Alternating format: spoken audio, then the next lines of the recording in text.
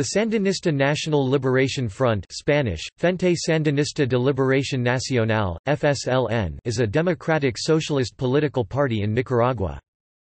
Its members are called Sandinistas in both English and Spanish.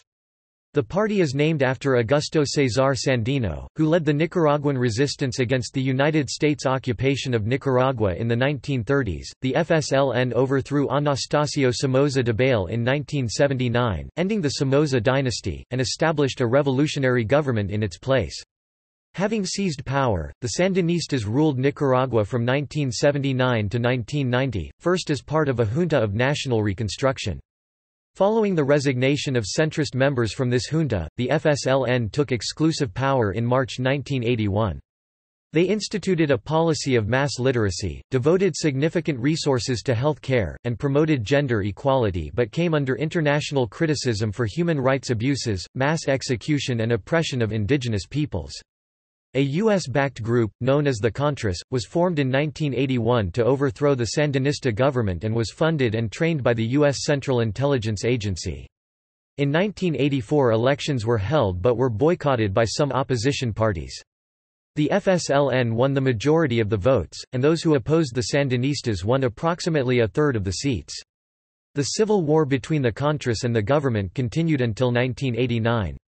After revising the constitution in 1987, and after years of fighting the Contras, the FSLN lost the 1990 election to Violeta Barrios de Chamorro but retained a plurality of seats in the legislature. The FSLN is now Nicaragua's sole leading party. The FSLN often polls in opposition to the much smaller Constitutionalist Liberal Party, or PLC. In the 2006 Nicaraguan general election, former FSLN President Daniel Ortega was re-elected President of Nicaragua with 38.7% of the vote compared to 29% for his leading rival, bringing in the country's second Sandinista government after 17 years of the opposition winning elections.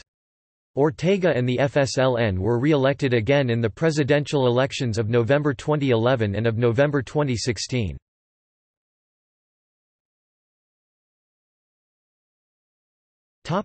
History.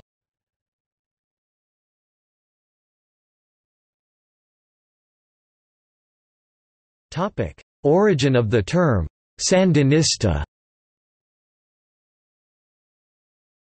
The Sandinistas took their name from Augusto César Sandino (1895–1934), the leader of Nicaragua's nationalist rebellion against the U.S. occupation of the country during the early 20th century, ca. 1922–1934. The suffix "ista" is simply the Spanish equivalent of "east". Sandino was assassinated in 1934 by the Nicaraguan National Guard, Guardia Nacional, the U.S.-equipped police force of Anastasio Somoza, whose family ruled the country from 1936 until they were overthrown by the Sandinistas in 1979.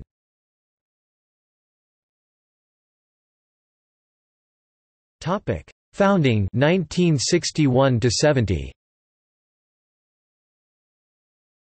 The FSLN originated in the milieu of various oppositional organizations, youth and student groups in the late 1950s and early 1960s. The University of León, and the National Autonomous University of Nicaragua in Managua were two of the principal centers of activity. Inspired by the revolution and the FLN in Algeria, the FSLN itself was founded in 1961 by Carlos Fonseca, Silvio Mayorga, Tomás Borga and others as the National Liberation Front (FLN). Only Tomás Borga lived long enough to see the Sandinista victory in 1979. The term, Sandinista, was added 2 years later, establishing continuity with Sandino's movement, and using his legacy in order to develop the newer movement's ideology and strategy. By the early 1970s, the FSLN was launching limited military initiatives.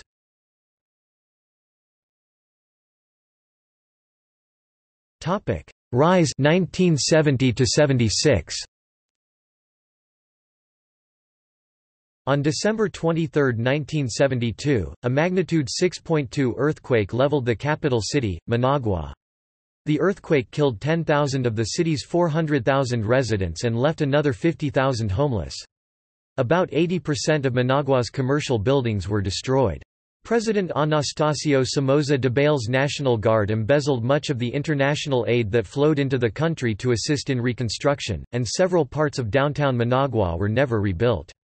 The president gave reconstruction contracts preferentially to family and friends, thereby profiting from the quake and increasing his control of the city's economy. By some estimates, his personal wealth rose to $400 million in 1974. In December 1974, a guerrilla group affiliated with FSLN directed by Eduardo Contras and German Pimeras seized government hostages at a party in the house of the Minister of Agriculture in the Managua suburb Los Robles, among them several leading Nicaraguan officials and Somoza relatives. The siege was carefully timed to take place after the departure of the U.S. ambassador from the gathering. At 10:50 p.m., a group of 15 young guerrillas and their commanders, Pimeras and Contras, entered the house. They killed the minister, who tried to shoot them, during the takeover.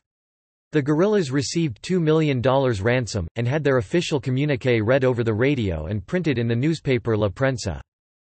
Over the next year, the guerrillas also succeeded in getting 14 Sandinista prisoners released from jail, and with them, were flown to Cuba. One of the released prisoners was Daniel Ortega, who would later become the president of Nicaragua. The group also lobbied for an increase in wages for National Guard soldiers to 500 córdobas, $71 at the time. The Somoza government responded with further censorship, intimidation, torture, and murder. In 1975, Somoza imposed a state of siege, censoring the press, and threatening all opponents with internment and torture. Somoza's National Guard also increased its violence against individuals and communities suspected of collaborating with the Sandinistas. Many of the FSLN guerrillas were killed, including its leader and founder Carlos Fonseca in 1976. Fonseca had returned to Nicaragua in 1975 from his exile in Cuba to try to reunite fractures that existed in the FSLN. He and his group were betrayed by a peasant who informed the National Guard that they were in the area. The guerrilla group was ambushed, and Fonseca was wounded in the process. The next morning Fonseca was executed by the National Guard.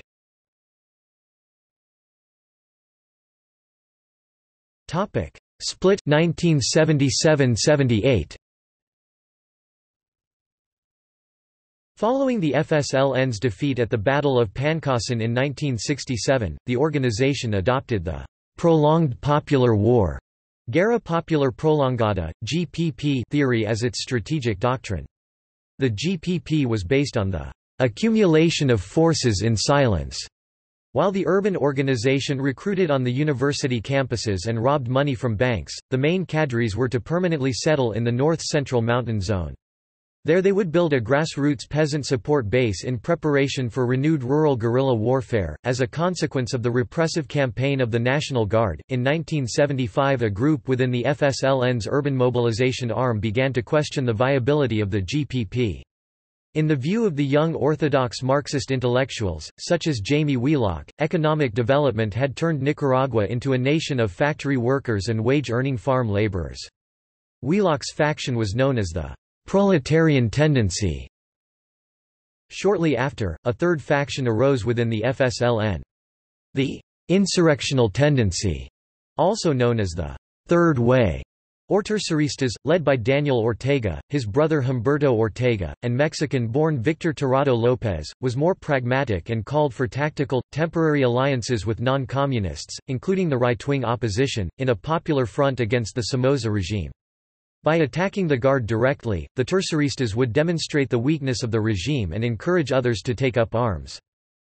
In October 1977, a group of prominent Nicaraguan professionals, business leaders, and clergymen allied with the Terceristas to form El Grupo de los Doce, the Group of 12, in Costa Rica. The group's main idea was to organize a provisional government in Costa Rica. The new strategy of the Terceristas also included unarmed strikes and rioting by labor and student groups coordinated by the FSLN's United People's Movement, Movimiento Pueblo Unido, MPU.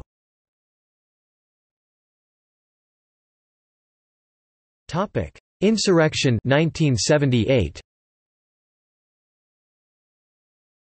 On 10 January 1978, Pedro Joaquín Chamorro, the editor of the opposition newspaper La Prensa and leader of the Democratic Union of Liberation, Unión Democrática de Liberación, UDEL, was assassinated. Although his assassins were not identified at the time, evidence implicated President Somoza's son and other members of the National Guard. Spontaneous riots followed in several cities, while the business community organized a general strike demanding Somoza's resignation. The Terceristas carried out attacks in early February in several Nicaraguan cities. The National Guard responded by further increasing repression and using force to contain and intimidate all government opposition. The nationwide strike that paralyzed the country for 10 days weakened the private enterprises, and most of them decided to suspend their participation in less than 2 weeks. Meanwhile, Somoza asserted his intention to stay in power until the end of his presidential term in 1981. The United States government showed its displeasure with Somoza by suspending all military assistance to the regime, but continued to approve economic assistance to the country for humanitarian reasons. In August, the Terceristas staged a hostage-taking.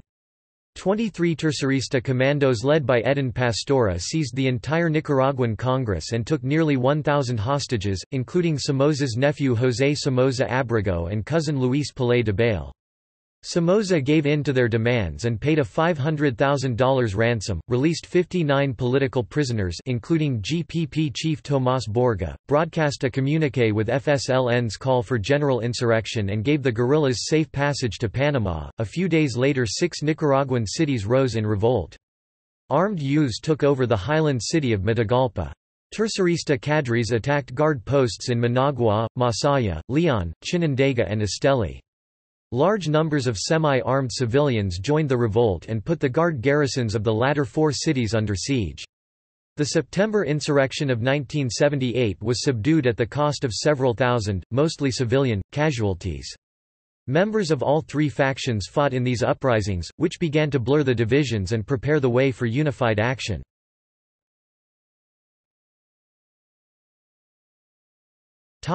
Reunification 1979. In early 1979, President Jimmy Carter and the United States no longer supported the Somoza regime, but did not want a left-wing government to take power in Nicaragua. The moderate, Broad Opposition Front, Frente Amplio Opositor, FAO, which opposed Somoza, was made up of a conglomeration of dissidents within the government as well as the Democratic Union of Liberation, UDEL, and the 12 representatives of the Terceristas, whose founding members included Casimiro A. Sotelo, later to become ambassador to the US and Canada representing the FSLN. The FAO and Carter came up with a plan that would remove Somoza from office but left no part in government power for the FSLN. The FAO's efforts lost political legitimacy, as Nicaraguans protested that they did not want Somocismo sin Somoza, Somocism without Somoza. The 12 abandoned the coalition in protest and formed the National Patriotic Front, Frente Patriótico Nacional, FPN, together with the United People's Movement, MPU. This strengthened the revolutionary organizations as tens of thousands of youths joined the FSLN and the fight against Somoza. A direct consequence of the spread of the armed struggle in Nicaragua was the official reunification of the FSLN that took place on 7 March 1979. 9 men, 3 from each tendency, formed the National Directorate which would lead the reunited FSLN. They were, Daniel Ortega, Humberto Ortega and Víctor Tirado Terceristas, Tomás Borga, Bayardo Arce Castaño, and Henry Ruiz GPP faction, and Jamie Wheelock, Luis Carrion and Carlos Núñez.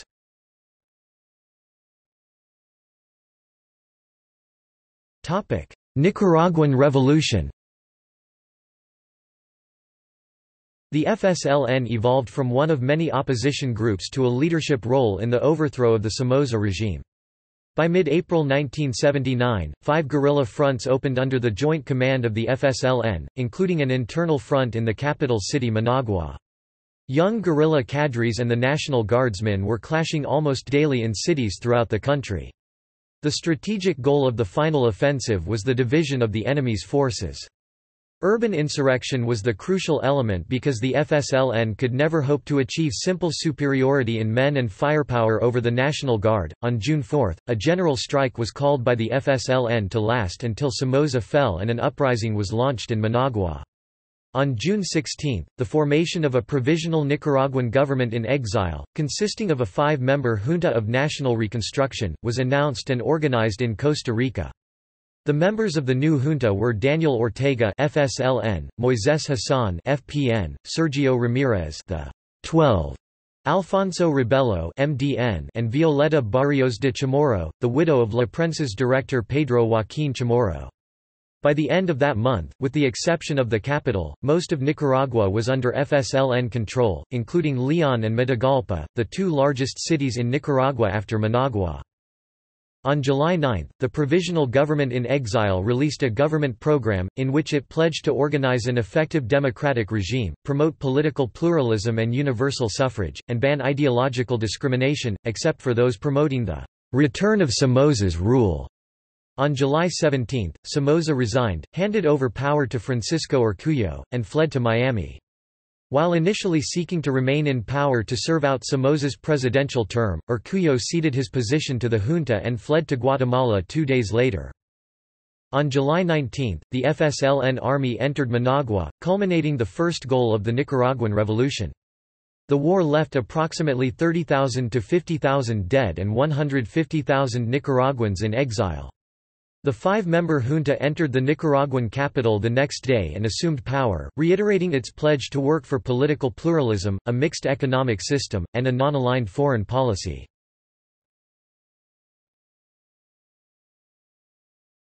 Sandinista rule 1979–90.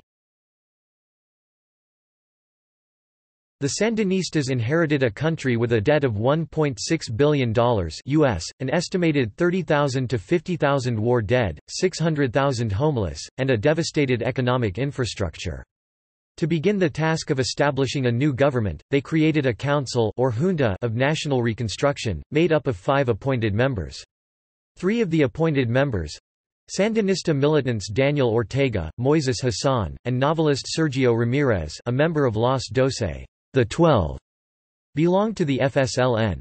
2 opposition members, businessman Alfonso Rebelo, and Violeta Barrios de Chamorro, the widow of Pedro Joaquín Chamorro, were also appointed. Only 3 votes were needed to pass law. The FSLN also established a Council of State, subordinate to the junta, which was composed of representative bodies. However, the Council of State only gave political parties 12 of 47 seats, the rest of the seats were given to Sandinista mass organizations. Of the 12 seats reserved for political parties, only 3 were not allied to the FSLN.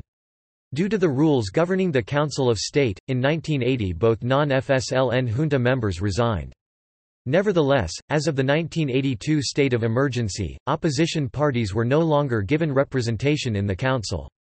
The preponderance of power also remained with the Sandinistas through their mass organizations, including the Sandinista Workers' Federation, Central Sandinista de Trabajadores, the Luisa Amanda Espinosa Nicaraguan Women's Association, Asociación de Mujeres Nicaragüenses Luisa Amanda Espinosa, the National Union of Farmers and Ranchers, Unión Nacional de Agricultores y Ganaderos, and most importantly the Sandinista Defense Committees (CDs).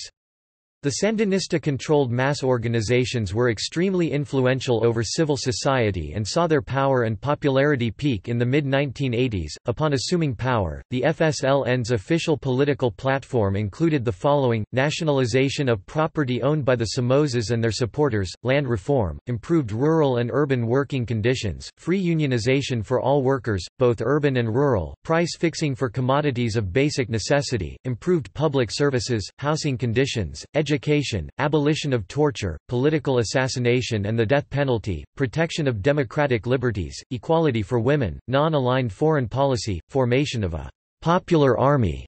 Under the leadership of the FSLN and Humberto Ortega, the FSLN's literacy campaign sent teachers into the countryside and within 6 months, 500,000 people had been taught rudimentary reading, bringing the national illiteracy rate down from over 50% to just under 12%. Over 100,000 Nicaraguans participated as literacy teachers. One of the stated aims of the literacy campaign was to create a literate electorate which would be able to make informed choices at the promised elections. The successes of the literacy campaign was recognized by UNESCO with the award of a Nadezhda Krupskaya International Prize. The FSLN also created neighborhood groups similar to the Cuban Committees for the Defense of the Revolution, called Sandinista Defense Committees, Comités de Defensa Sandinista or CDs. Especially in the early days following the overthrow of Somoza, the CDSs served as de facto units of local governance. Their obligations included political education, the organization of Sandinista rallies, the distribution of food rations, organization of neighborhood, regional cleanup and recreational activities, and policing to control looting, and the apprehension of counter-revolutionaries. The CDSs organized civilian defense efforts against Contra activities and a network of intelligence systems in order to apprehend their supporters. These activities led critics of the Sandinistas to argue that the CDs was a system of local spy networks for the government used to stifle political dissent, and the CDs did hold limited powers—such as the ability to suspend privileges such as driver licenses and passports—if locals refused to cooperate with the new government. After the initiation of heavier U.S. military involvement in the Nicaraguan conflict, the CDs was empowered to enforce wartime bans on political assembly and association with other political parties, i.e., parties associated with the Contras. By 1980, conflicts began to emerge between the Sandinista and non-Sandinista members of the governing junta. Violeta Chamorro and Alfonso Rebelo resigned from the governing junta in 1980, and rumors began that members of the Ortega junta would consolidate power amongst themselves. These allegations spread, and rumors intensified that it was Ortega's goal to turn Nicaragua into a state modeled after Cuban socialism. In 1979 and 1980, former Somoza supporters and ex-members of Somoza's National Guard formed irregular military forces, while the original core of the FSLN began to splinter. Armed opposition to the Sandinista government eventually divided into two main groups, the Fuerza Democrática Nicaragüense (FDN), a U.S.-supported army formed in 1981 by the CIA, U.S. State Department, and former members of the widely condemned Somoza-era Nicaraguan National Guard, and the Alianza Revolucionaria Democrática (ARD), Democratic Revolutionary Alliance, a group that had existed since before the FSLN and was led by Sandinista founder and former FSLN Supreme Commander Edén Pastora, a.k.a. Commander Zero, and Milpistas, former anti-Somoza rural militias, which eventually formed the largest pool of recruits for the Contras.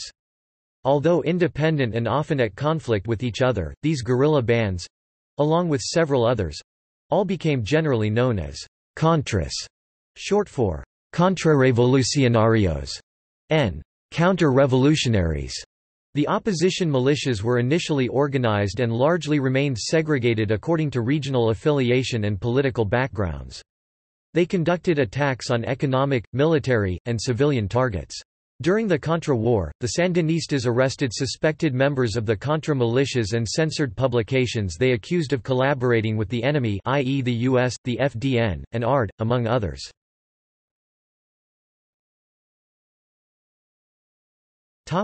State of emergency 1982–88.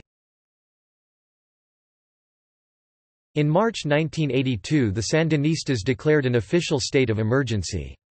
They argued that this was a response to attacks by counter-revolutionary forces. The state of emergency lasted 6 years, until January 1988, when it was lifted. Under the new Law for the Maintenance of Order and Public Security, the Tribunales Populares Anti-Somozistas allowed for the indefinite holding of suspected counter-revolutionaries without trial. The state of emergency, however, most notably affected rights and guarantees contained in the Statute on Rights and Guarantees of Nicaraguans. Many civil liberties were curtailed or cancelled, such as the freedom to organize demonstrations, the inviolability of the home, freedom of the press, freedom of speech, and the freedom to strike. All independent news program broadcasts were suspended. In total, 24 programs were cancelled.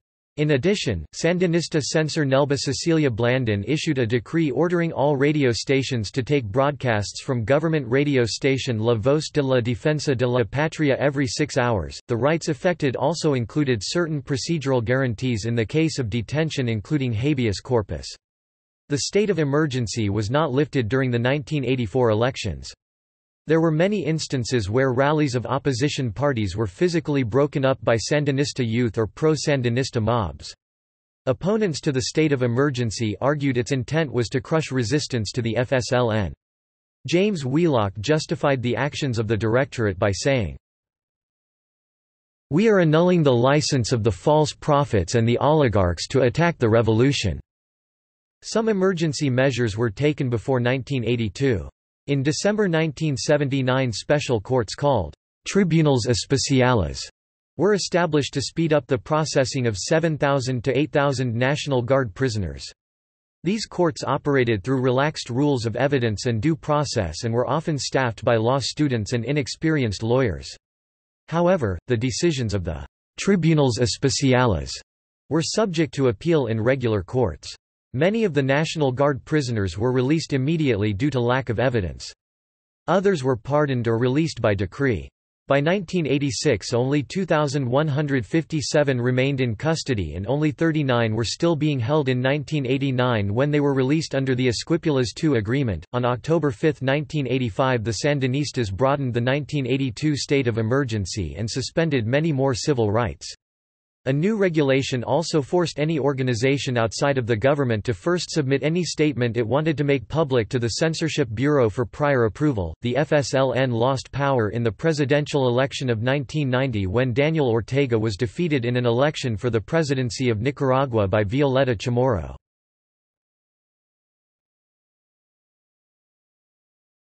Topic: Sandinistas versus Contras.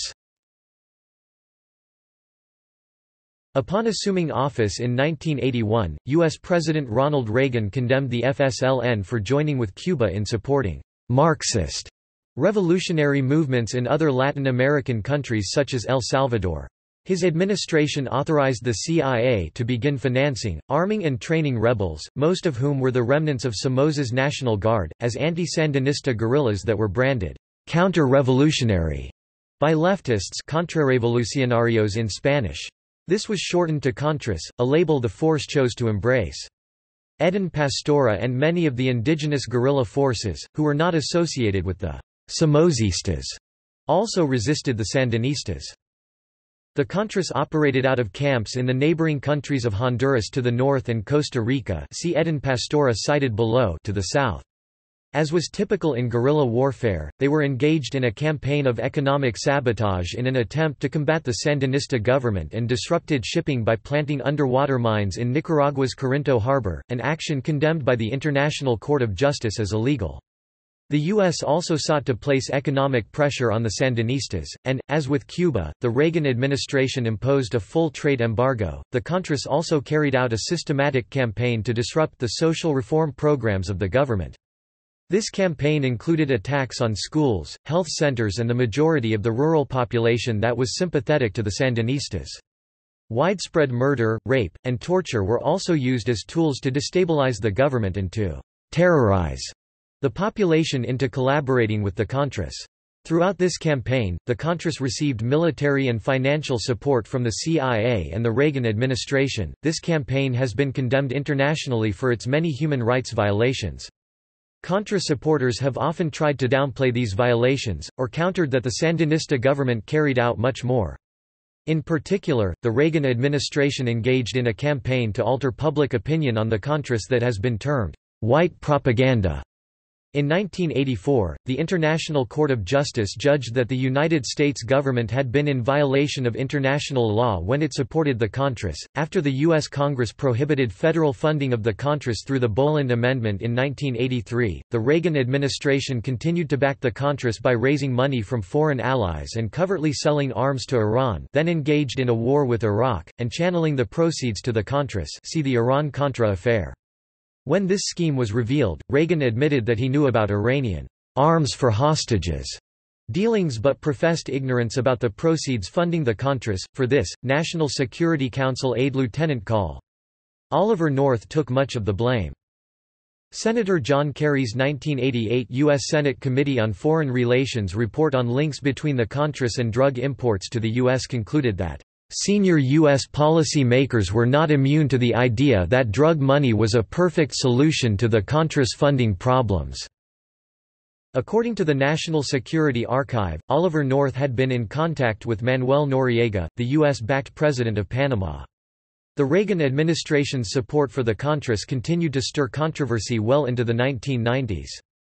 In August 1996, San Jose Mercury News reporter Gary Webb published a series titled Dark Alliance, linking the origins of crack cocaine in California to the CIA-Contra alliance. Webb's allegations were repudiated by reports from the Los Angeles Times, the New York Times, and the Washington Post, and the San Jose Mercury News eventually disavowed his work. An investigation by the United States Department of Justice also stated that their review did not substantiate the main allegations stated and implied in the Mercury News articles. Regarding the specific charges towards the CIA, the DOJ wrote, "The implication that the drug trafficking by the individuals discussed in the Mercury News articles was connected to the CIA was also not supported by the facts." The CIA also investigated and rejected the allegations. The Contra War unfolded differently in the northern and southern zones of Nicaragua.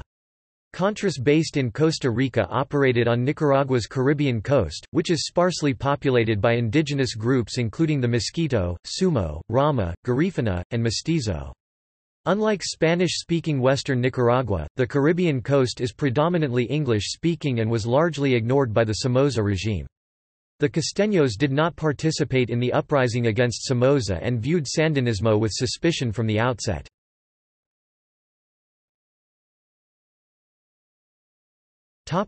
Elections.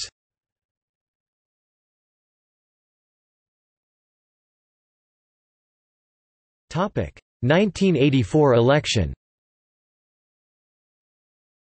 While the Sandinistas encouraged grassroots pluralism, they were perhaps less enthusiastic about national elections. They argued that popular support was expressed in the insurrection and that further appeals to popular support would be a waste of scarce resources. International pressure and domestic opposition eventually pressed the government toward a national election. Tomás Borga warned that the elections were a concession, an act of generosity and of political necessity. On the other hand, the Sandinistas had little to fear from the election given the advantages of incumbency and the restrictions on the opposition, and they hoped to discredit the armed efforts to overthrow them. A broad range of political parties, ranging in political orientation from far left to far right, competed for power. Following promulgation of a new populist constitution, Nicaragua held national elections in 1984.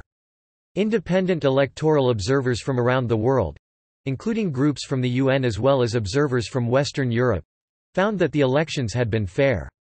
Several groups, however, disputed this, including UNO, a broad coalition of anti-Sandinista activists, COSEP, an organization of business leaders, the Contra Group, FDN, organized by former Somozan-era National Guardsmen, landowners, businessmen, peasant highlanders, and what some claimed as their patron, the U.S. government. Although initially willing to stand in the 1984 elections, the UNO, headed by Arturo Cruz, a former Sandinista, declined participation in the elections based on their own objections to the restrictions placed on the electoral process by the state of emergency and the official advisement of President Ronald Reagan's State Department, who wanted to delegitimize the election process. Among other parties that abstained was COSEP, who had warned the FSLN that they would decline participation unless freedom of the press was reinstituted. Coordinadora Democrática (CD) also refused to file candidates and urged Nicaraguans not to take part in the election. The Independent Liberal Party (PLI), headed by Virgilio Godoy Reyes, announced its refusal to participate in October. Consequently, when the elections went ahead, the U.S. raised objections based upon political restrictions instituted by the state of emergency, e.g., censorship of the press, cancellation of habeas corpus, and the curtailing of free assembly. Daniel Ortega and Sergio Ramirez were elected president and vice president, and the FSLN won an overwhelming 61 out of 96 seats in the new National Assembly, having taken 67% of the vote on a turnout of 75%. Despite international validation of the elections by multiple political and independent observers, virtually all from among U.S. allies, the United States refused to recognize the elections, with President Ronald Reagan denouncing the elections as a sham. According to a study, since the 1984 election was for posts subordinate to the Sandinista Directorate, the elections were no more subject to approval by vote than the Central Committee of the Communist Party as in countries of the East Bloc. Daniel Ortega began his 6-year presidential term on January 10, 1985. After the United States Congress turned down continued funding of the Contras in April 1985, the Reagan administration ordered a total embargo on United States trade with Nicaragua the following month, accusing the Sandinista government of threatening United States security in the region.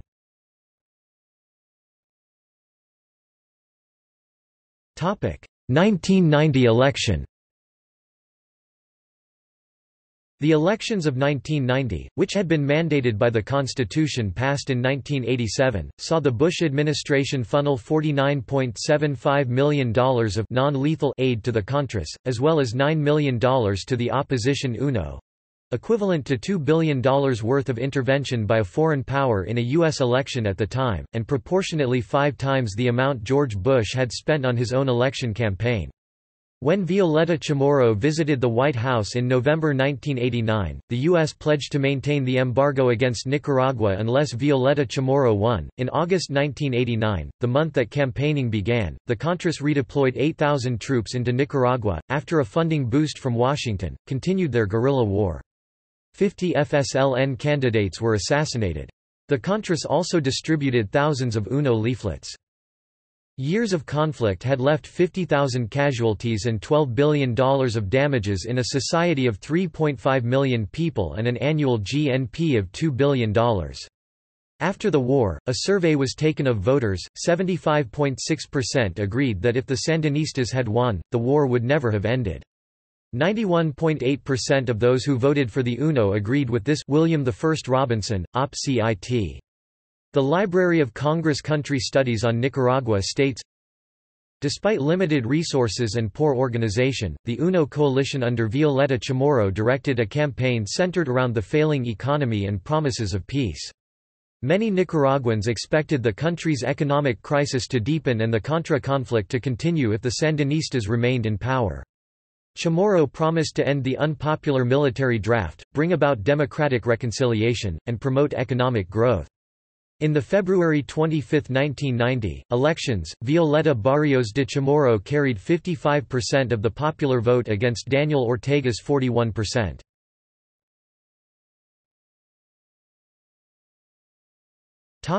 Opposition 1990 to 2006.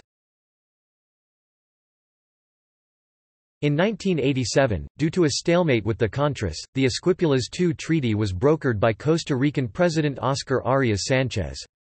The treaty's provisions included a call for a ceasefire, freedom of expression, and national elections. After the February 26, 1990 elections, the Sandinistas lost and peacefully passed power to the National Opposition Union (UNO), an alliance of 14 opposition parties ranging from the conservative business organization COSEP to Nicaraguan communists. UNO's candidate, Violeta Barrios de Chamorro, replaced Daniel Ortega as president of Nicaragua. Reasons for the Sandinista loss in 1990 are disputed.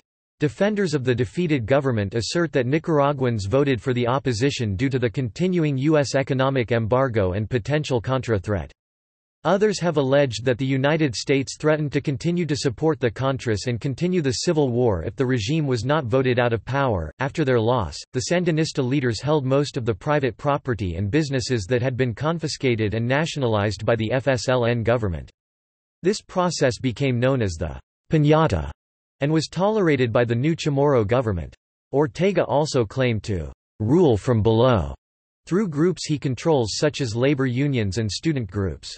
Prominent Sandinistas also created non-governmental organizations to promote their ideas and social goals. Daniel Ortega remained the head of the FSLN, but his brother Humberto resigned from the party and remained at the head of the Sandinista army, becoming a close confidant and supporter of Chamorro. The party also experienced internal divisions, with prominent Sandinistas such as Ernesto Cardenal and Sergio Ramirez resigning to protest what they described as heavy-handed domination of the party by Daniel Ortega. Ramirez also founded a separate political party, the Sandinista Renovation Movement His faction came to be known as the Renovistas, who favor a more social democratic approach than the Ortodoxos, or hardliners. In the 1996 Nicaraguan election, Ortega and Ramirez both campaigned unsuccessfully as presidential candidates on behalf of their respective parties, with Ortega receiving 43% of the vote while Arnoldo Alemán of the Constitutional Liberal Party received 51%. The Sandinistas won second place in the congressional elections, with 36 of 93 seats. Daniel Ortega was re-elected as leader of the FSLN in 1998.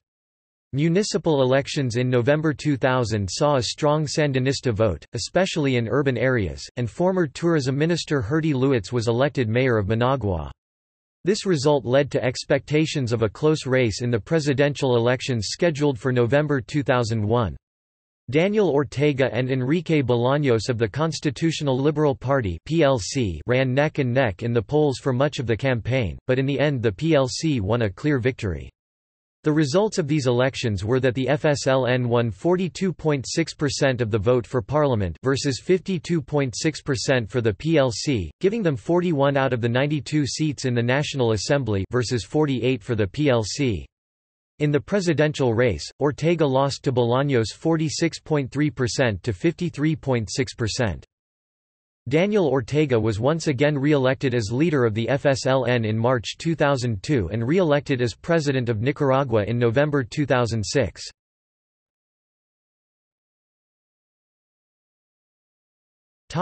Return to government.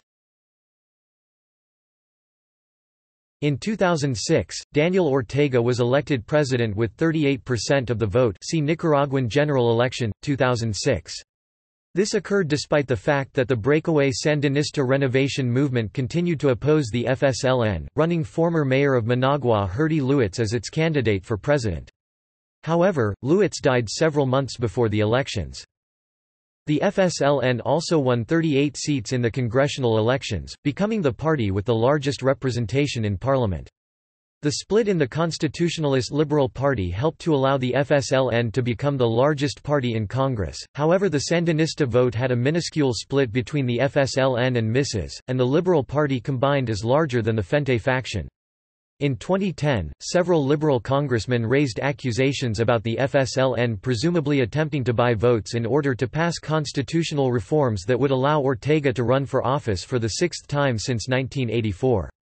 In 2011, Ortega was re-elected as president.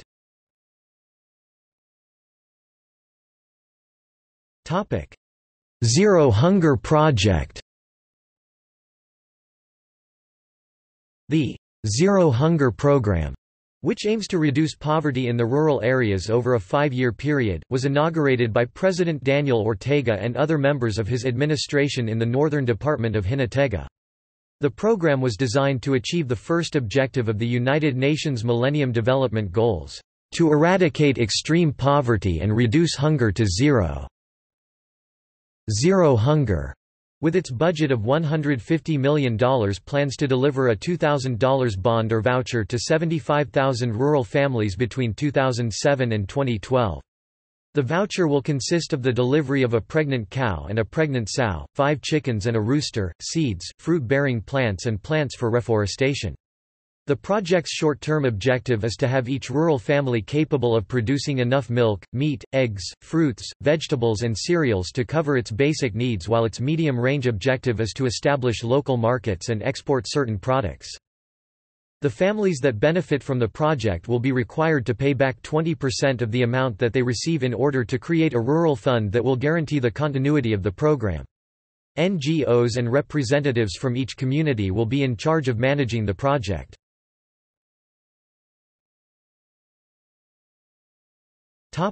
2018 unrest. Opposition to proposed Social Security reforms, which increased taxes and decreased benefits, led to widespread demonstrations against the government in April 2018. A harsh government crackdown, involving mass arrests and snipers firing on demonstrators, resulted in some protesters calling for Ortega's resignation. Over 500 people have been killed in the ongoing unrest.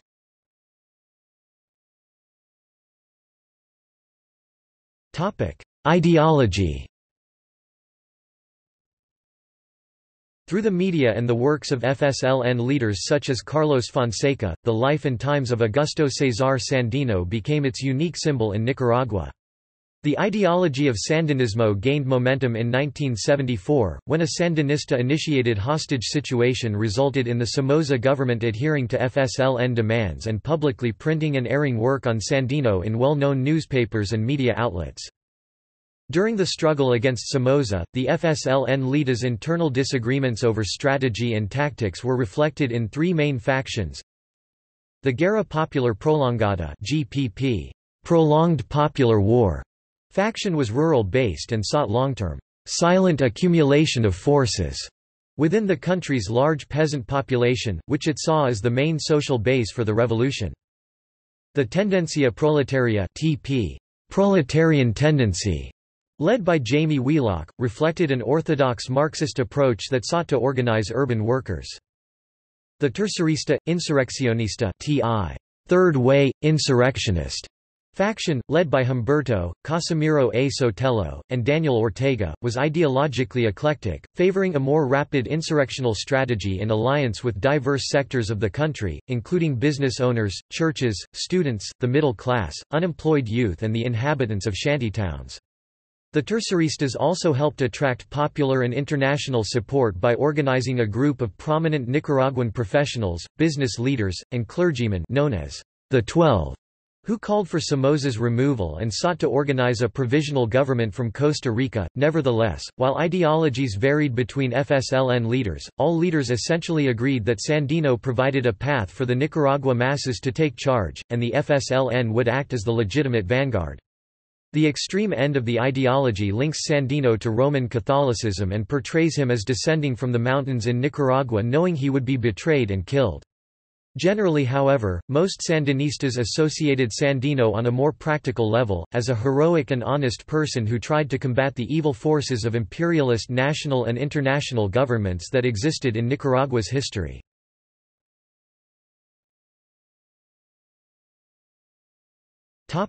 Principles of government.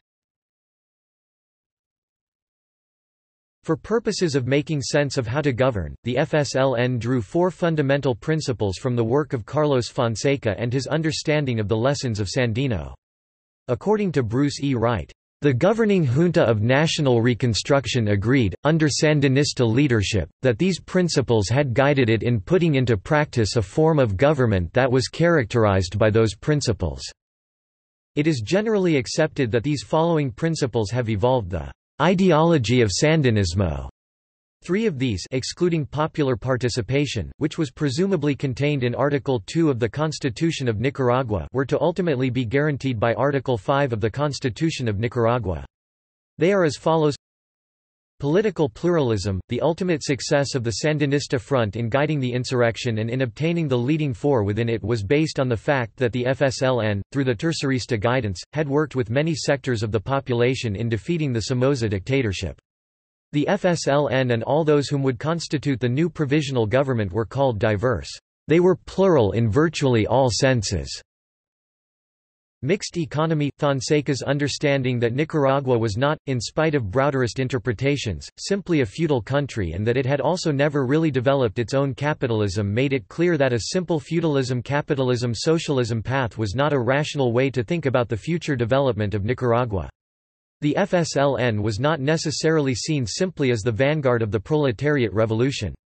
The proletariat was but a minor fraction of the population.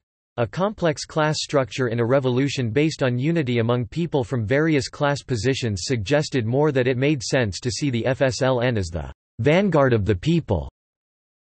Popular participation and mobilization. This calls for more than simple representative democracy. The inclusion of the mass organizations in the Council of State clearly manifested this conception. In Article 2 of the Constitution this is spelled out as follows: "The people exercise democracy, freely participating and deciding in the construction of the economic, political and social system what is most appropriate to their interest. The people exercise power directly and by their means of their representatives, freely elected in accord with universal, equal, direct, free, and secret suffrage." International non-alignment. This is a result of the fundamentally Bolivarist conceptions of Sandino as distilled through the modern understanding of Fonseca. The U.S. government and large U.S. economic entities were a significant part of the problem for Nicaragua.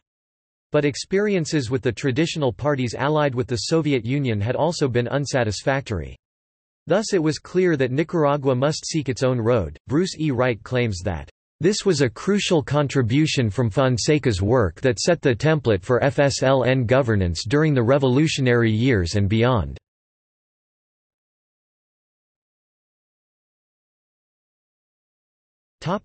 Policies and programs.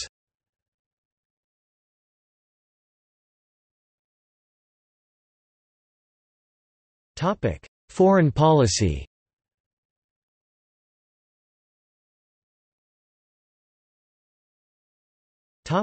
Cuban assistance. Beginning in 1967, the Cuban General Intelligence Directorate, or DGI, had begun to establish ties with Nicaraguan revolutionary organizations. By 1970 the DGI had managed to train hundreds of Sandinista guerrilla leaders and had vast influence over the organization. After the successful ousting of Somoza, DGI involvement in the new Sandinista government expanded rapidly. An early indication of the central role that the DGI would play in the Cuban-Nicaraguan relationship is a meeting in Havana on July 27, 1979, at which diplomatic ties between the two countries were re-established after more than 25 years. Julian López Díaz, a prominent DGI agent, was named ambassador to Nicaragua. Cuban military and DGI advisors, initially brought in during the Sandinista insurgency, would swell to over 2,500 and operated at all levels of the new Nicaraguan government. The Cubans would like to have helped more in the development of Nicaragua towards socialism. Following the U.S. invasion of Grenada, countries previously looking for support from Cuba saw that the United States was likely to take violent action to discourage this.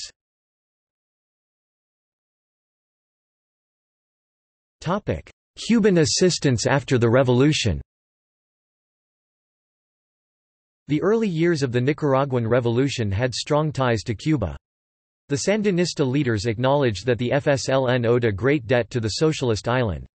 Once the Sandinistas assumed power, Cuba gave Nicaragua military advice, as well as aid in education, health care, vocational training and industry building for the impoverished Nicaraguan economy. In return, Nicaragua provided Cuba with grains and other foodstuffs to help Cuba overcome the effects of the U.S. embargo.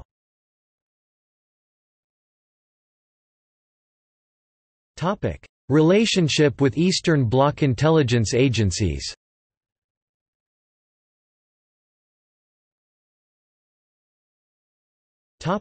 Pre-revolution. According to Cambridge University historian Christopher Andrew, who undertook the task of processing the Mitrokhin archive, Carlos Fonseca Amador, one of the original three founding members of the FSLN, had been recruited by the KGB in 1959 while on a trip to Moscow. This was one part of Alexander Shelepin's grand strategy of using national liberation movements as a spearhead of the Soviet Union's foreign policy in the Third World, and in 1960 the KGB organized funding and training for 12 individuals that Fonseca handpicked. These individuals were to be the core of the new Sandinista organization. In the following several years, the FSLN tried with little success to organize guerrilla warfare against the government of Luis Somoza Debayle. After several failed attempts to attack government strongholds and little initial support from the local population, the National Guard nearly annihilated the Sandinistas in a series of attacks in 1963. Disappointed with the performance of Shelepin's new Latin American revolutionary vanguard, the KGB reconstituted its core of the Sandinista leadership into the Iskra group and used them for other activities in Latin America. According to Andrew, Mitrokhin says during the following 3 years the KGB handpicked several dozen Sandinistas for intelligence and sabotage operations in the United States.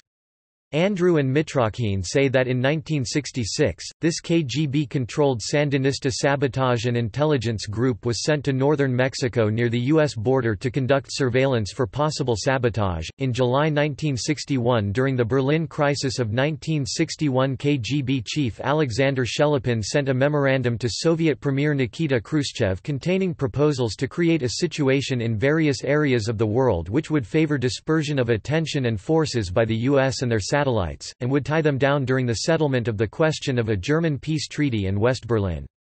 It was planned, inter alia, to organize an armed mutiny in Nicaragua in coordination with Cuba and with the Revolutionary Front Sandino. Shelepin proposed to make appropriations from KGB funds in addition to the previous assistance $10,000 for purchase of arms. Khrushchev sent the memo with his approval to his deputy Frol Kozlov, and on August 1 it was, with minor revisions, passed as a CPSU Central Committee directive. The KGB and the Soviet Ministry of Defense were instructed to work out more specific measures and present them for consideration by the Central Committee.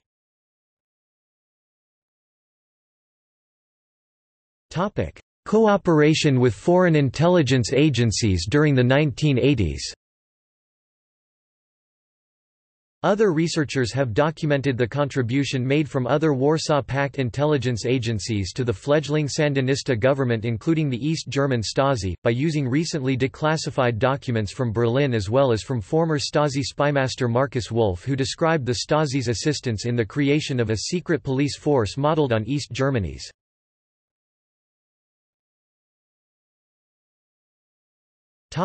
Educational assistance. Cuba was instrumental in the Nicaraguan literacy campaign. Nicaragua was a country with a very high rate of illiteracy, but the campaign succeeded in lowering the rate from 50% to 12%. The revolution in Cuban education since the ousting of the U.S.-backed Batista regime not only served as a model for Nicaragua but also provided technical assistance and advice. Cuba played an important part in the campaign, providing teachers on a yearly basis after the revolution. Prevost states that teachers were not the only ones studying in Cuba. About 2,000 primary and secondary students were studying on the Isle of Youth, and the cost was covered by the host country, Cuba.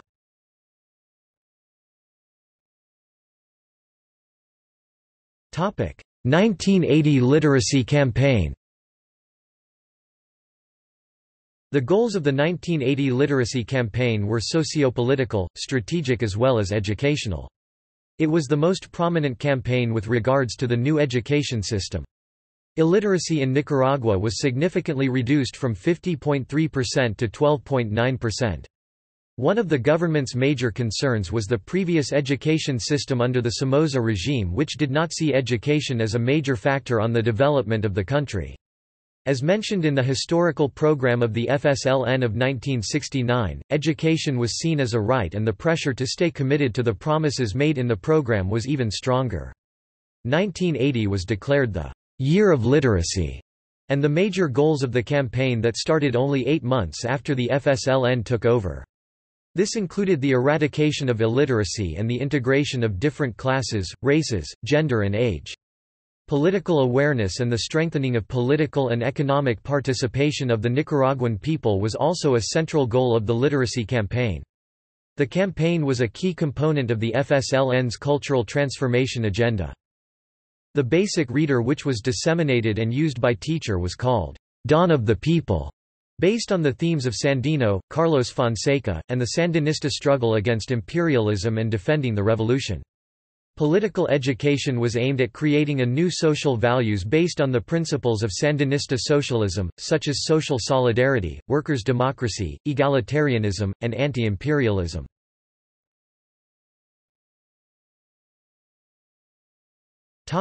Health care. Health care was another area where the Sandinistas made significant improvements and are widely recognized for this accomplishment, e.g. by Oxfam. In this area, Cuba also played a role by again offering expertise to Nicaragua. Over 1,500 Cuban doctors worked in Nicaragua and provided more than 5 million consultations. Cuban personnel were essential in the elimination of polio, the decrease in whooping cough, rubella, measles and the lowering of the infant mortality rate. Gary Prevost states that Cuban personnel made it possible for Nicaragua to have a national health care system that reached the majority of its citizens.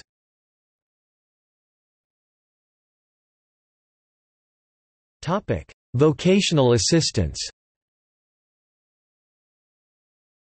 Cuba has participated in the training of Nicaraguan workers in the use of new machinery imported to Nicaragua. The Nicaraguan Revolution caused the United States to oppose the country's government, therefore the Sandinistas would not receive any aid from the United States. The United States embargo against Nicaragua, imposed by the Reagan administration in May 1985, made it impossible for Nicaragua to receive spare parts for U.S.-made machines, so this led Nicaragua to look to other countries for help. Cuba was the best choice because of the shared language and proximity, and also because it had imported similar machinery over the years. Nicaraguans went to Cuba for short periods of 3 to 6 months, and this training involved close to 3,000 workers. Countries such as the UK sent farm equipment to Nicaragua.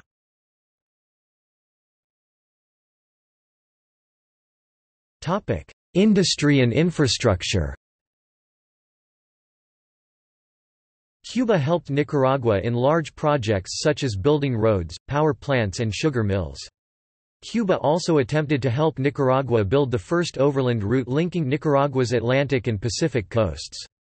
The road was meant to traverse 260 miles of jungle, but completion of the road and usage was hindered by the Contra War, and it was never completed. Another significant feat was the building of the Tipitafá-Malacatoya sugar mill. It was completed and inaugurated during a visit by Fidel Castro in January 1985. The plant used the newest technology available and was built by workers trained in Cuba. Also during this visit, Castro announced that all debts incurred on this project were absolved. Cuba also provided technicians to aid in the sugar harvest and assist in the rejuvenation of several old sugar mills. Cubans also assisted in building schools and similar projects.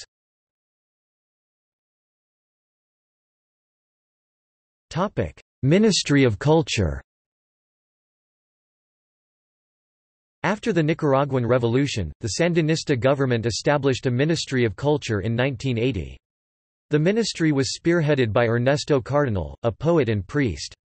The ministry was established in order to socialize the modes of cultural production. This extended to art forms including dance, music, art, theater and poetry. The project was created to democratize culture on a national level. The aim of the ministry was to democratize art by making it accessible to all social classes as well as protecting the right of the oppressed to produce, distribute and receive art. In particular, the ministry was devoted to the development of working class and campesino, or peasant culture. Therefore, the ministry sponsored cultural workshops throughout the country until October 1988 when the Ministry of Culture was integrated into the Ministry of Education because of financial troubles. The objective of the workshops was to recognize and celebrate neglected forms of artistic expression. The ministry created a program of cultural workshops known as Casas de Cultura and Centros Populares de Cultura. The workshops were set up in poor neighborhoods and rural areas and advocated universal access and consumption of art in Nicaragua.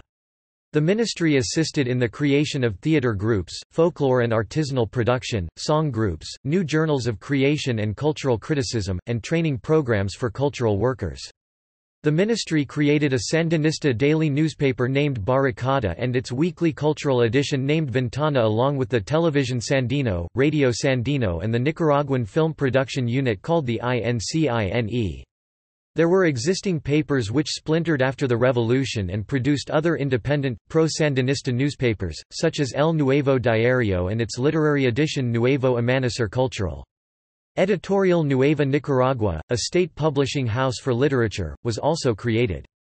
The ministry collected and published political poetry of the revolutionary period, known as testimonial narrative, a form of literary genre that recorded the experiences of individuals in the course of the revolution. The ministry developed a new anthology of Rubén Darío, a Nicaraguan poet and writer, established a Rubén Darío Prize for Latin American writers, the Leonel Rugama Prize for young Nicaraguan writers, as well as public poetry readings and contests, cultural festivals and concerts. The Sandinista regime tried to keep the revolutionary spirit alive by empowering its citizens artistically. At the time of its inception, the Ministry of Culture needed, according to Cardenal, to bring a culture to the people who were marginalized from it.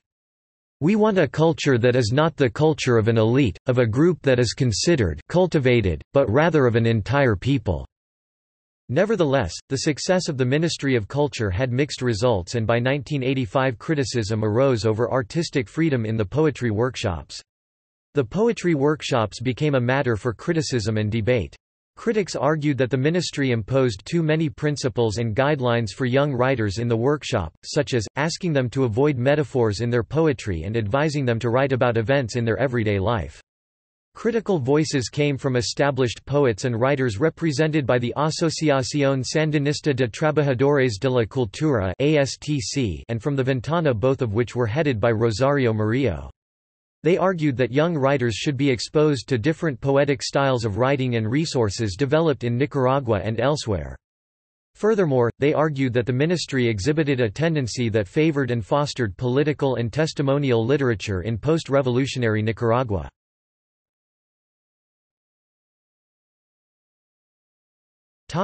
Economy. The new government, formed in 1979 and dominated by the Sandinistas, resulted in a socialist model of economic development. The new leadership was conscious of the social inequities produced during the previous 30 years of unrestricted economic growth and was determined to make the country's workers and peasants, the economically underprivileged, the prime beneficiaries of the new society. Consequently, in 1980 and 1981, unbridled incentives to private investment gave way to institutions designed to redistribute wealth and income. Private property would continue to be allowed, but all land belonging to the Somozas was confiscated. However, the ideology of the Sandinistas put the future of the private sector and of private ownership of the means of production in doubt. Although under the new government both public and private ownership were accepted, government spokespersons occasionally referred to a reconstruction phase in the country's development, in which property owners and the professional class would be tapped for their managerial and technical expertise. After reconstruction and recovery, the private sector would give way to expanded public ownership in most areas of the economy. Despite such ideas, which represented the point of view of a faction of the government, the Sandinista government remained officially committed to a mixed economy. Economic growth was uneven in the 1980s. Restructuring of the economy and the rebuilding immediately following the end of the Civil War caused the GDP to rise about 5% in 1980 and 1981. Each year from 1984 to 1990, however, showed a drop in the GDP. Reasons for the contraction included the reluctance of foreign banks to offer new loans, the diversion of funds to fight the new insurrection against the government, and, after 1985, the total embargo on trade with the United States, formerly Nicaragua's largest trading partner. After 1985, the government chose to fill the gap between decreasing revenues and mushrooming military expenditures by printing large amounts of paper money. Inflation rose rapidly, peaking in 1988 at more than 14,000% annually. Measures taken by the government to lower inflation were largely defeated by natural disaster. In early 1988, the administration of Daniel José Ortega Saavedra, Sandinista Junta Coordinator 1979–85, President 1985–90, established an austerity program to lower inflation. Price controls were tightened, and a new currency was introduced. As a result, by August 1988, inflation had dropped to an annual rate of 240%. The following month, however, Hurricane Joan cut a path directly across the center of the country. Damage was extensive, and the government's program of large spending to repair the infrastructure destroyed its anti-inflation measures. In its 11 years in power, the Sandinista government never overcame most of the economic inequalities that it inherited from the Somoza era. Years of war, policy missteps, natural disasters, and the effects of the United States trade embargo all hindered economic development.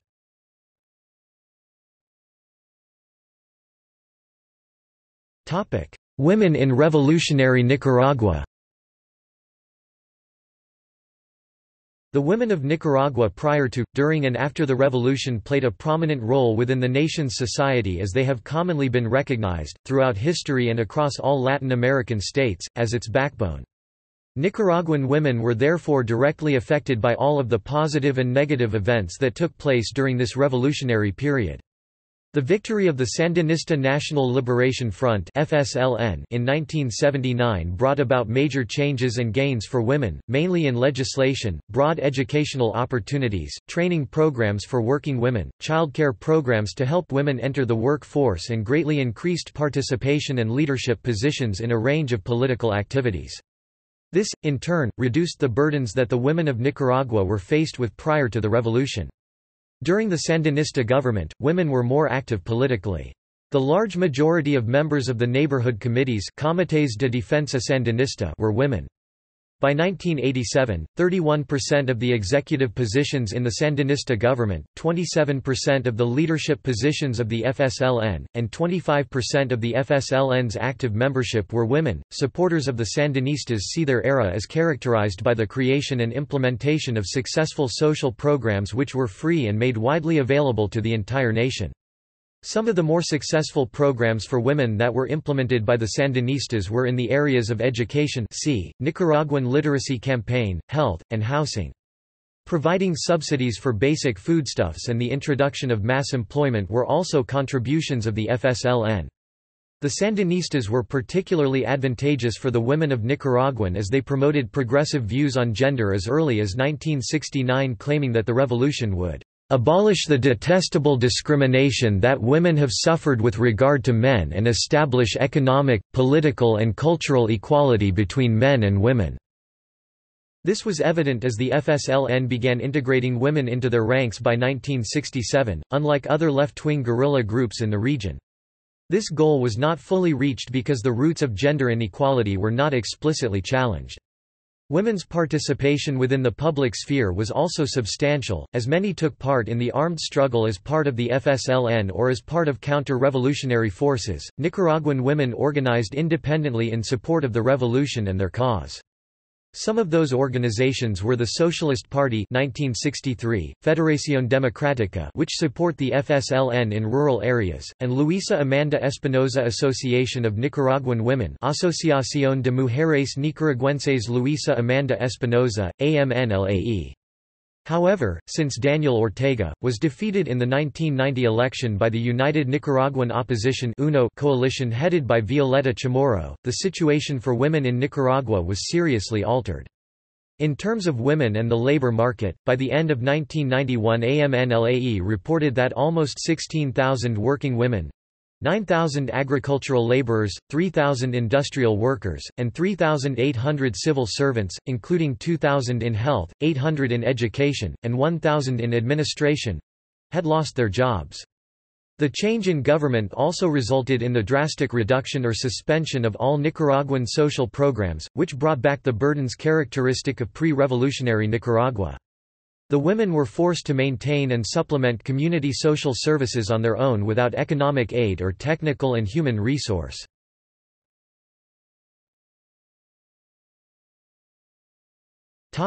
Relationship with the Catholic Church. The Roman Catholic Church's relationship with the Sandinistas was extremely complex. Initially, the Church was committed to supporting the Somoza regime.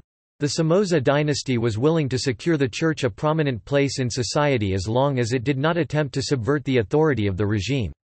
Under the Constitution of 1950, the Roman Catholic Church was recognized as the official religion and church-run schools flourished.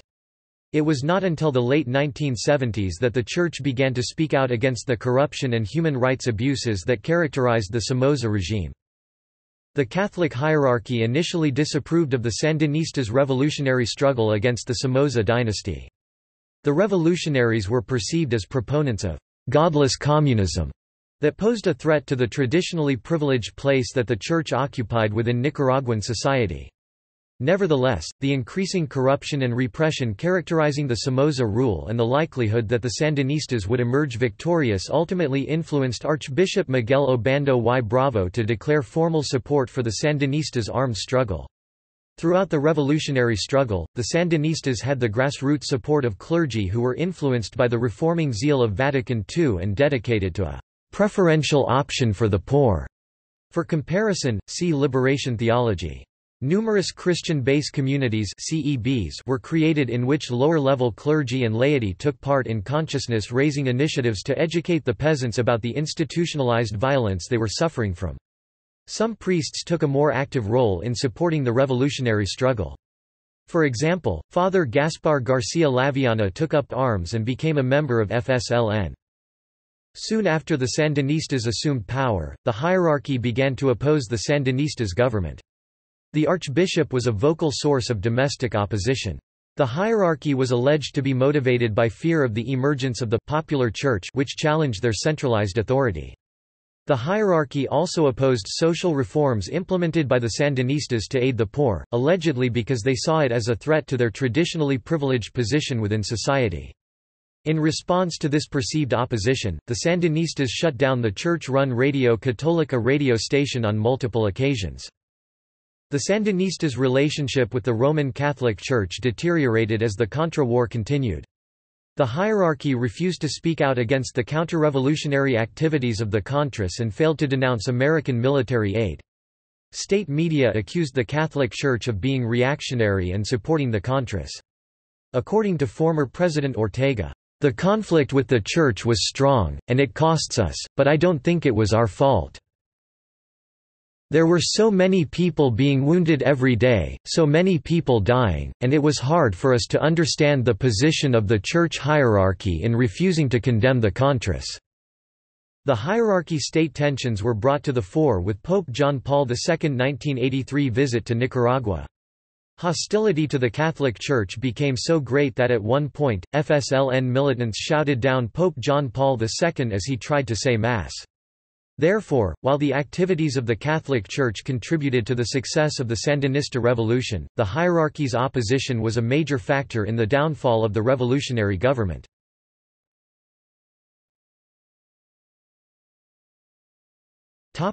Human rights violations by the Sandinistas. Time magazine in 1983 published reports of human rights violations in an article which stated that according to Nicaragua's Permanent Commission on Human Rights, the regime detains several hundred people a month, about half of them are eventually released, but the rest simply disappear. Time also interviewed a former deputy chief of Nicaraguan military counterintelligence, who stated that he had fled Nicaragua after being ordered to kill 800 Mosquito prisoners and make it look like they had died in combat. Another article described Sandinista neighborhood defense committees modeled on similar Cuban committees for the defense of the revolution, which according to critics were used to unleash mobs on anyone who was labeled a counter-revolutionary. Nicaragua's only opposition newspaper, La Prensa, was subject to strict censorship. The newspaper's editors were forbidden to print anything negative about the Sandinistas either at home or abroad. Nicaragua's Permanent Commission on Human Rights reported 2,000 murders in the first 6 months and 3,000 disappearances in the first few years. It has since documented 14,000 cases of torture, rape, kidnapping, mutilation and murder. The Inter-American Commission on Human Rights (IACHR) in a 1981 report found evidence for mass executions in the period following the revolution. It stated, "In the Commission's view, while the government of Nicaragua clearly intended to respect the lives of all those defeated in the Civil War, during the weeks immediately subsequent to the revolutionary triumph, when the government was not in effective control, illegal executions took place which violated the right to life, and these acts have not been investigated and the persons responsible have not been punished." The IACHR also stated that the Commission is of the view that the new regime did not have, and does not now have, a policy of violating the right to life of political enemies, including among the latter the former guardsmen of the government of General Somoza, whom a large sector of the population of Nicaragua held responsible for serious human rights violations during the former regime. Proof of the foregoing is the abolition of the death penalty and the high number of former guardsmen who were prisoners and brought to trial for crimes that constituted violations of human rights. A 1983 IACHR report documented allegations of human rights violations against the Mosquito Indians, which were alleged to have taken place after opposition forces, the Contras, infiltrated a Mosquito village in order to launch attacks against government soldiers, and as part of a subsequent forced relocation program. Allegations included arbitrary imprisonment without trial, disappearances of such prisoners, forced relocation, and destruction of property. In late 1981, the CIA conspiracy, Operation Red Christmas, was exposed to separate the Atlantic region from the rest of Nicaragua. Red Christmas aimed to seize territory on Nicaragua's mainland and overthrow the Nicaraguan government. The Nicaraguan government responded to the provocations by transferring 8,500 Mosquitos 50 miles south to a settlement called Tasbapri. The U.S. government accused Nicaragua of genocide.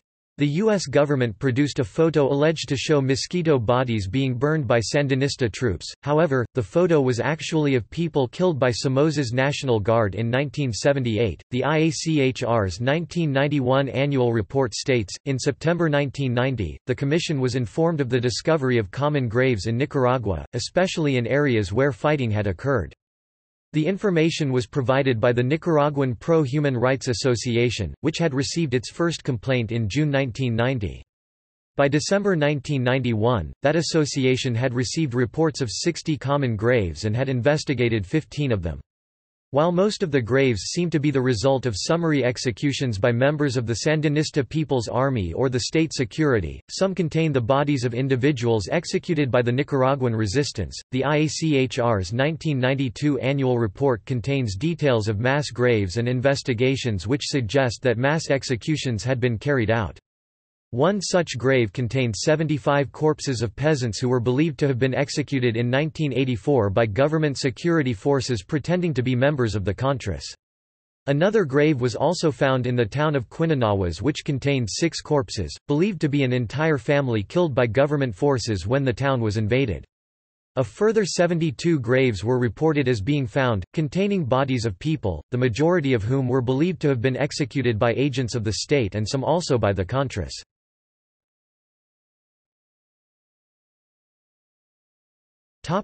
Politicization of human rights. The issue of human rights also became highly politicized at this time as human rights is claimed to be a key component of propaganda created by the Reagan administration to help legitimize its policies in the region. The Interchurch Committee on Human Rights in Latin America (ICCHRLA) in its newsletter stated in 1985 that the hostility with which the Nicaraguan government is viewed by the Reagan administration is an unfortunate development. Even more unfortunate is the expression of that hostility in the destabilization campaign developed by the U.S. administration. An important aspect of this campaign is misinformation and frequent allegations of serious human rights violations by the Nicaraguan authorities. Among the accusations in the Heritage Foundation report and the Democratización article are references to alleged policies of religious persecution, particularly antisemitism. The ICCHRLA in its newsletter stated that, "From time to time the current U.S. administration, and private organizations sympathetic to it, have made serious and extensive allegations of religious persecution in Nicaragua. Colleague churches in the United States undertook on-site investigation of these charges in 1984. In their report, the delegation organized by the Division of Overseas Ministries of the National Council of Churches of Christ in the United States concluded that there is no basis for the charge of systematic religious persecution. The delegation considers this issue to be a device being used to justify aggressive opposition to the present Nicaraguan government." On the other hand, some elements of the Catholic Church in Nicaragua, among them Archbishop Miguel Obando y Bravo, strongly criticized the Sandinistas. The Archbishop stated, "The government wants a church that is aligned with the Marxist-Leninist regime." The Inter-American Commission on Human Rights states that, "Although it is true that much of the friction between the government and the churches arises from positions that are directly or indirectly linked to the political situation of the country, it is also true that statements by high government officials, official press statements, and the actions of groups under the control of the government have gone beyond the limits within which political discussions should take place and have become obstacles to certain specifically religious activities." Human Rights Watch also stated in its 1989 report on Nicaragua that, "Under the Reagan administration, U.S. policy toward Nicaragua's Sandinista government was marked by constant hostility. This hostility yielded, among other things, an inordinate amount of publicity about human rights issues. Almost invariably, U.S. pronouncements on human rights exaggerated and distorted the real human rights violations of the Sandinista regime, and exculpated those of the U.S.-supported insurgents, known as the Contras." In 1987, a report was published by the UK-based NGO Catholic Institute for International Relations (CIIR), now known as Progressio, a human rights organization which identifies itself with liberation theology. The report, "Right to Survive – Human Rights in Nicaragua", discussed the politicization of the human rights issue. The Reagan administration, with scant regard for the truth, has made a concerted effort to paint as evil a picture as possible of Nicaragua, describing it as a totalitarian dungeon. Supporters of the Sandinistas have argued that Nicaragua has a good record of human rights compared with other Central American countries and have compared Nicaragua with other countries at war. Quote, "The CIIR report refers to estimates made by the NGO America's Watch which count the number of non-battle-related deaths and disappearances for which the government was responsible up to the year 1986 as close to 300. According to the CIIR report, Amnesty International and America's Watch stated that there is no evidence that the use of torture was sanctioned by the Nicaraguan authorities, although prisoners reported the use of conditions of detention and interrogation techniques that could be described as psychological torture. The Red Cross made repeated requests to be given access to prisoners held in state security detention centers, but were refused. The CIIR was critical of the Permanent Commission on Human Rights (PCHR or CPDH in Spanish), claiming that the organization had a tendency to immediately publish accusations against the government without first establishing a factual basis for the allegations. The CIIR report also questioned the independence of the Permanent Commission on Human Rights, referring to an article in The Washington Post which claims that the National Endowment for Democracy, an organization funded by the U.S. government, allocated a concession of $50,000 for assistance in the translation and distribution outside Nicaragua of its monthly report, and that these funds were administered by the Committee for Democracy in Central America, Prodemca, a U.S.-based organization which later published full-page advertisements in The Washington Post and The New York Times supporting military aid to the Contras. The Permanent Commission denies that it received any money which it claims was instead used by others for translating and distributing their monthly reports in other nations. The Nicaraguan-based magazine Revista Envío, which describes its stance as one of critical support for the Sandinistas, refers to the report, "The CPDH, Can It Be Trusted?" written by Scottish lawyer Paul Laverty. In the report, Laverty observes that the entire board of directors of the Permanent Commission are members of or closely identify with the Nicaraguan Democratic Coordinating Committee Coordinadora, an alliance of the more right-wing parties, and COSEP, the business organization. He goes on to express concern about CPDH's alleged tendency to provide relatively few names and other details in connection with alleged violations. According to the 11 monthly bulletins of 1987, July being the only month without an issue, the CPDH claims to have received information on 1,236 abuses of all types. However, of those cases, only 144 names are provided. The majority of those 144 cases give dates and places of alleged incidents, but not all. This means that only in 11.65% of its cases is there the minimal detail provided to identify the person, place, date, incident and perpetrator of the abuse. On the other hand, the Inter-American Commission on Human Rights states, "During its on-site observation in 1978 under the government of General Somoza, the Permanent Commission on Human Rights in Nicaragua, CPDH, gave the Commission notable assistance, which certainly helped it to prepare its report promptly and correctly." And in 1980, "It cannot be denied that the CPDH continues to play an important role in the protection of human rights, and that a good number of people who consider that their human rights have been ignored by the government are constantly coming to it." The IACHR continued to meet with representatives of the Permanent Commission and report their assessments in later years. The Heritage Foundation stated that, while elements of the Somoza National Guard tortured political opponents, they did not employ psychological torture. Quote, "The International Commission of Jurists stated that under the Somoza regime cruel physical torture was regularly used in the interrogation of political prisoners. Throughout the 1980s the Sandinista government was regarded as partly free by Freedom House.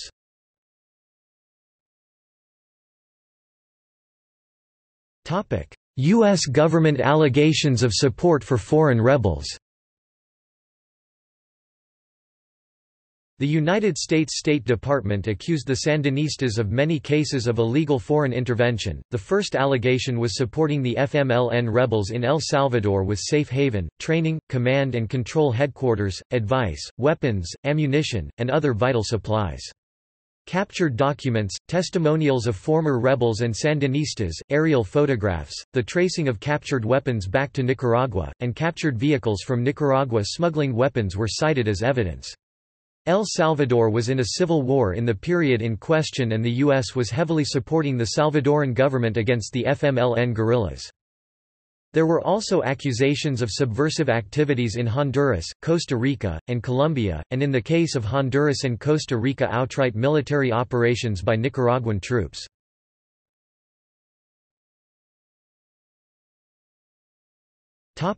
Symbols.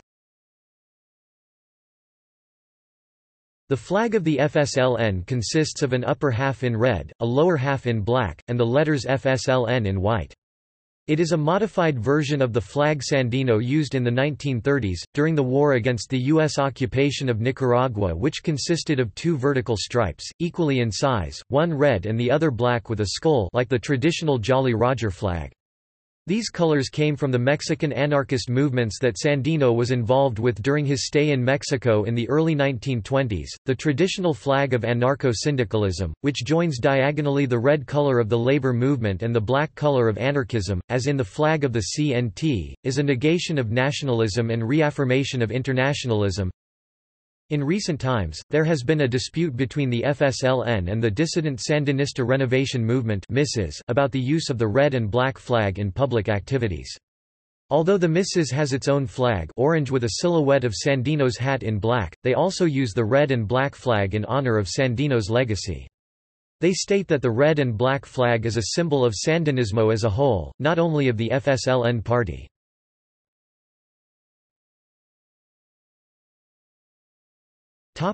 In popular culture.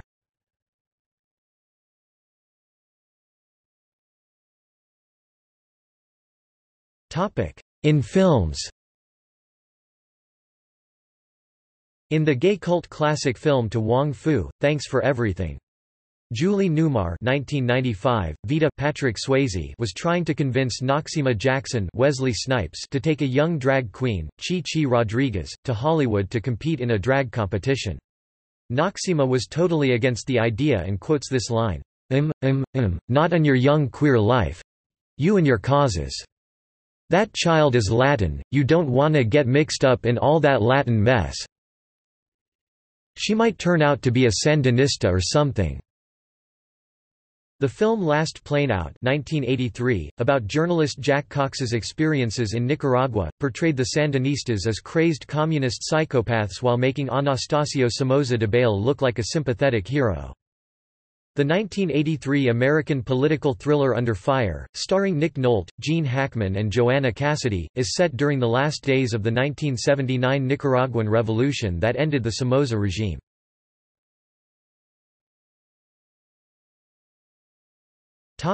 In games. The video game Metal Gear Solid: Peace Walker 2010 includes a group of FSLN revolutionaries forced into Costa Rica as an important group of supporting characters, including Amanda.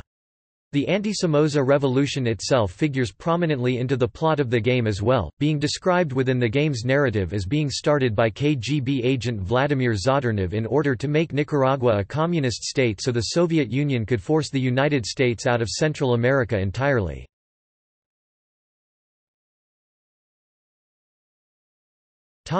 In language. Since the conflict with Nicaragua in the 1980s, variations of the term Sandinista are now sometimes used in the United States to refer to fanatical supporters of a certain cause. In the Spanish language, the suffix «ista» is used to indicate a predilection towards the root and is the equivalent of «east» in English.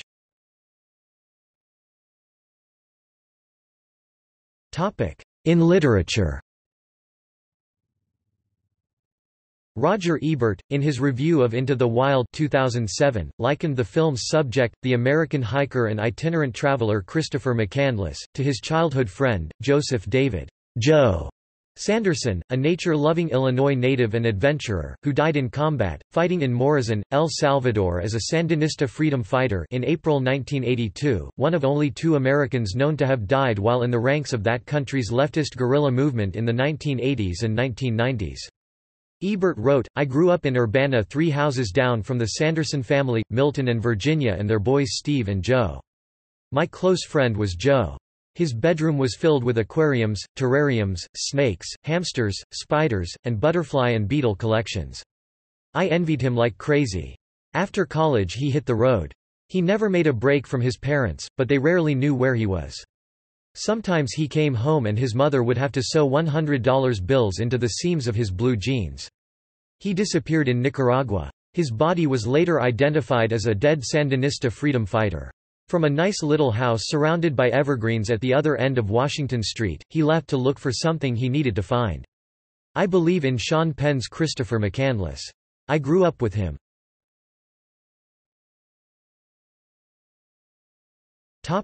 In music. The popular Puerto Rican reggaeton rap band Calle 13 mentioned the Sandinista movement in their song, Legal a mi guarida, 2007. The lyrics claimed, "Respeto a Nicaragua y a la lucha sandinista." I respect Nicaragua and the Sandinista struggle. The English anarcho-punk band Chumbawamba recorded the song, "An Interlude, Beginning to Take It Back," on their album Pictures of Starving Children Cell Records 1986. The song chronicles the history of the Sandinistas, as well as their conflict with the Contras, and reflects an optimistic hope for the future of Nicaragua. The Chilean new wave group Los Prisioneros mention the Sandinistas in their song, "¿Quién mató a Marilyn?" in a passage asking, "Who killed Marilyn Monroe?" The song was released on the 1984 album La Voz de los 80, Spanish for the Voice of the 80s. As a reaction to an anti-Sandinista statement by British Prime Minister Margaret Thatcher and her proposal to ban the use of the word itself, punk rock group The Clash used the title Sandinista, 1980 for their 4th studio album. The triple album contains the song, "Washington Bullets", which references the Sandinistas and other events and groups involved in Latin American history, starting from 1959.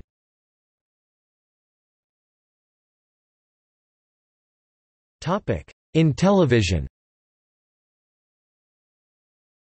In the pilot episode of Fear the Walking Dead, Salvadoran refugee Daniel Salazar Ruben Blades is working as a Los Angeles barber, but in Season 1, Episode 5, Cobalt, we learn Salazar's true past. No, this simple barber wasn't so simple at all. As a younger man in El Salvador, he was given the choice between torturer and victim, and he chose the path that kept him alive. In the 1990 episode, Mary Has a Little Lamb, of the American sitcom The Golden Girls, Blanche, Dorothy, and Rose return home to find Sophia bound, gagged, and tied to a chair. When Dorothy removes the gag and asks who has done this to her, Sophia replies, "The Sandinistas." It was really a released prisoner named Meryl, who was searching for Blanche.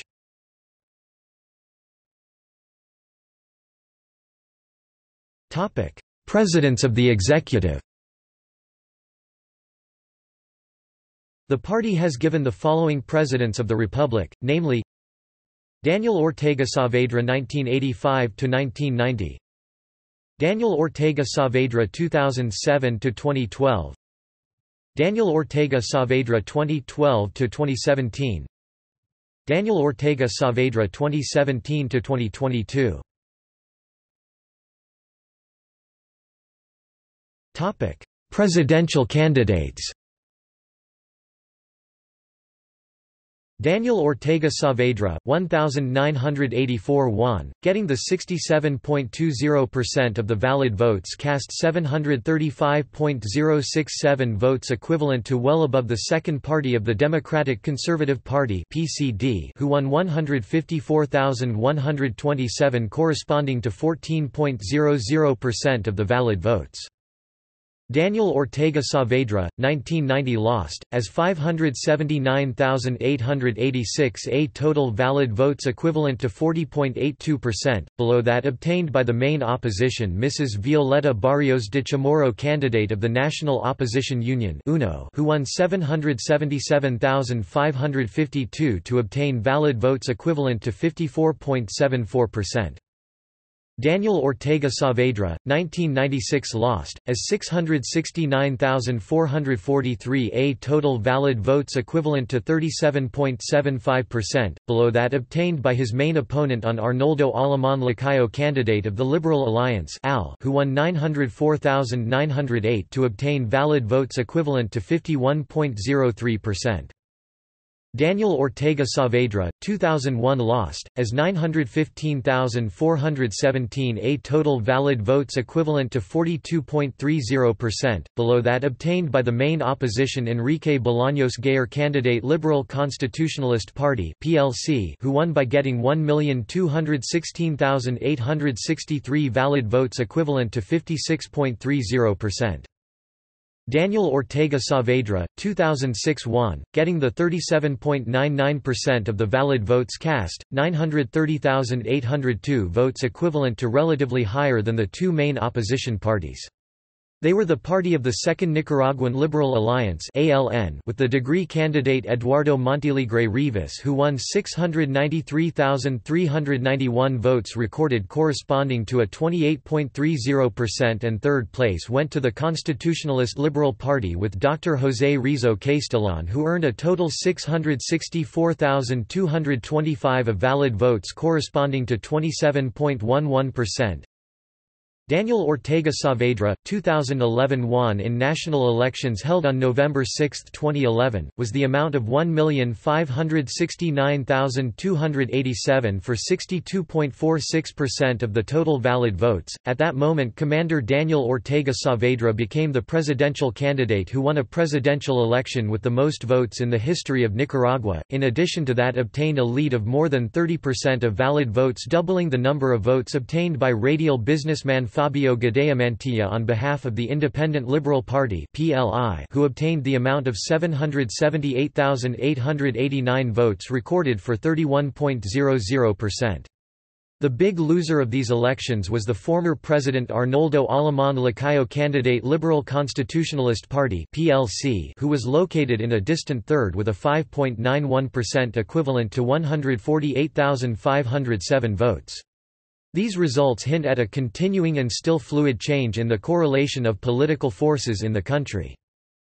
Daniel Ortega Saavedra, 2016 won in national elections held on November 6, 2016, was the amount of 1,806,651 for 72.44% of the total valid votes.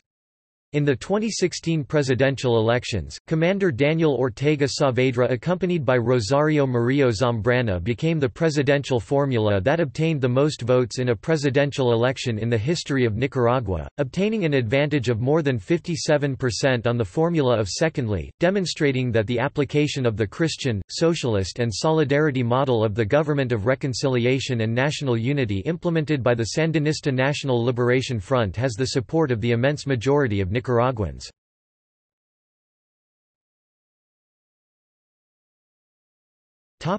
Prominent Sandinistas. Bayardo Arce Castaño, hardline National Directorate member in the 1980s. Patrick Arguello, Sandinista involved with the Dawson's Field hijackings. Nora Astorga, Sandinista UN ambassador. Adania Fernandez, member of the Rigoberto López Pérez Regional Command, killed in action. Gioconda Belli, novelist and poet, handled media relations for the FSLN government. Tomás Borga, one of the FSLN's founders, leader of the prolonged People's War tendency in the 1970s, Minister of Interior in the 1980s. Omar Cabezas, Sandinista leader, also an author and politician. Ernesto Cardinal, poet and priest, Minister of Culture in the 1980s. Fernando Cardinal, a Jesuit priest and brother of Ernesto, directed the literacy campaign as Minister of Education. Luis Carrion, 1980s National Directorate member.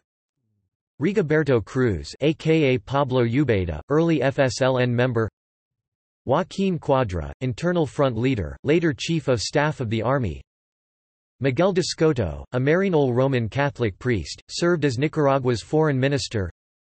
Carlos Fonseca, one of the FSLN's principal founders and leading ideologist in the 1960s. Adeline Grans y Schindler McCoy de Arguello Olivas, a journalist, university professor, diplomat, ambassador to East Germany, consul general to the United Nations, ambassador to the OAS, ambassador to the Soviet Union, Soviet Dean of Ambassadors, has worked in various administrations with high-profile jobs. Herdy Lewitz, former mayor of Managua, opponent of Daniel Ortega in 2005. Silvio Mayorga, FSLN co-founder. Daniel Ortega, post-revolution junta head, then president from 1985, lost presidential elections in 1990, 1996, and 2001, won presidential elections in 2006, 2011 and 2016 and continues to lead the FSLN party. Humberto Ortega, leader of the FSLN insurrectional tendency in the 1970s, chief strategist of the anti-Somoza urban insurrection, Minister of Defense in the 1980s during the Contra War. Brother of Daniel Ortega. Edén Pastora, Comandante Cerro, Social Democratic guerrilla leader who joined the Terceristas during the anti-Somoza insurrection, broke with FSLN to lead center-left Ard Contra group based in Costa Rica during the early 1980s. Sergio Ramirez, novelist and civilian Sandinista, architect of alliance with moderates in the 1970s, vice president in the 1980s, opponent of Daniel Ortega in the 1990s. Henry Ruiz, Comandante Modesto, FSLN rural guerrilla commander in the 1970s, member of the National Directorate in the 1980s. Casimiro A. Sotelo, architect, political activist, original member of the Group of 12, ambassador to Panama, consul general to the United Nations, ambassador to the OAS, ambassador to Canada, Canadian Dean of Latin American Ambassadors. Arlen Su, a Chinese Nicaraguan who became one of the first female martyrs of the Sandinista Revolution. Dora Maria Tellez, a Nicaraguan historian most famous as an icon of the Sandinista Revolution. Jamie Wheelock, leader of the FSLN proletarian tendency, Minister of Agriculture and Rural Development. Monica Baltodano, former guerrilla commander and Minister of Regional Affairs from 1982 to 1990.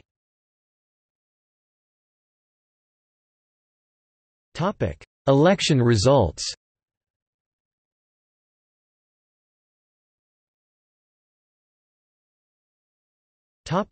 Presidential elections.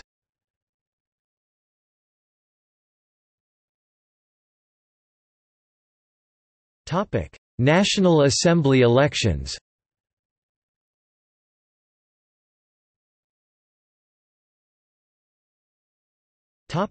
See also: